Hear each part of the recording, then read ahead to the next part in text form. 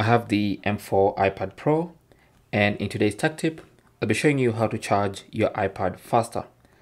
Now this iPad is capable of fast charging, about 40 watts if I'm not wrong, and in the box of your iPad you get this charger. Now this is only a 20-watt charger, and this will take a long time to charge your iPad. Okay, so if you want faster charging, you might want to replace the default or the stock charging brick with a charging brick like this one. Now, I'm not trying to advertise this company. You can get any faster charging brick. This particular one is by Anker, and it's a 65-watt charging brick. Okay, so if you do that, then you can get faster charging speeds.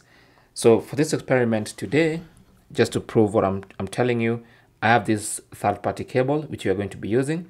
This third-party cable has a screen, and on this screen you can actually see the amount of power being delivered to the device. So I'll start by connecting this charging brick that comes from in the box of your iPad. So I'll connect this to a power source.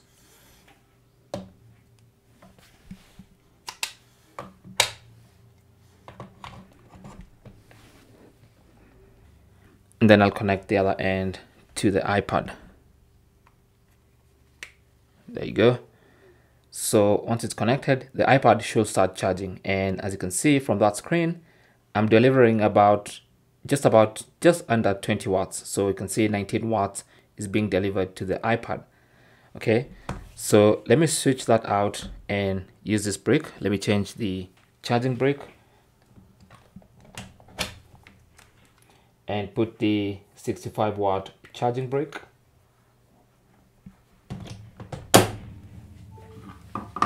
Should start charging, and you can already see I'm at 39 watts. Let me just pick that up and show you. This is currently charging at just under 40 watts. Okay, there you go.